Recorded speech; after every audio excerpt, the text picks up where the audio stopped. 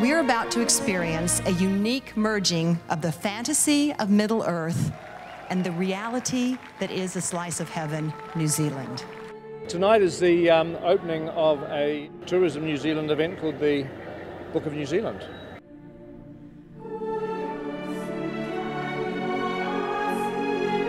They've recreated the film sets here, which is super cool. You see these fantastical landscapes and they look like they're really too good to be true, but you know, when we were down on location filming The Hobbit, there were places that I had never seen before, and I've lived in New Zealand all my life, and they still really took my breath away. It's just a magical place. It has a very sort of natural, raw, beautiful feel about it. It's unspoilt. There's such a great variety of stuff to see in New Zealand, from fjords to mountains to wide open spaces. We're here for Tourism New Zealand and sort of letting everyone know how amazing New Zealand is.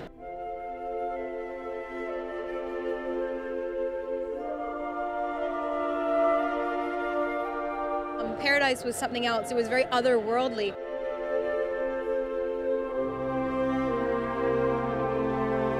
You know, normally you think if you call Paradise, you couldn't really live up to it, but actually it's stunning. Yeah, this country, it's too beautiful, and this coming from an Irishman, it's really stunning. Paradise was probably, for me, the standout location that shocked me with its beauty.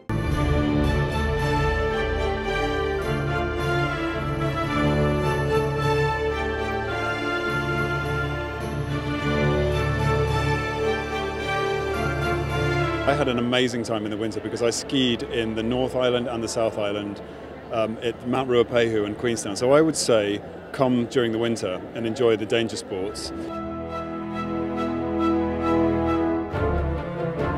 The Pelorus River is also special for me. I remember visiting that exact river when I was about 5 or 6 years old with my parents.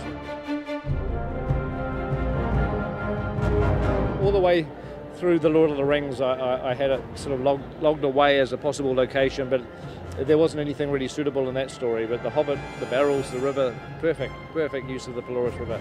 There are many reasons to come to New Zealand, and a lot of them are contained in this beautiful book.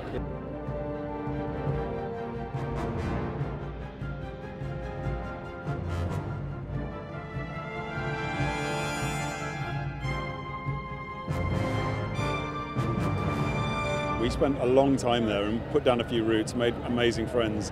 New Zealand is Middle-earth. It's become a fictional landscape that we know and love, but also it's a place where you can get on a plane and go visit, which is even more extraordinary.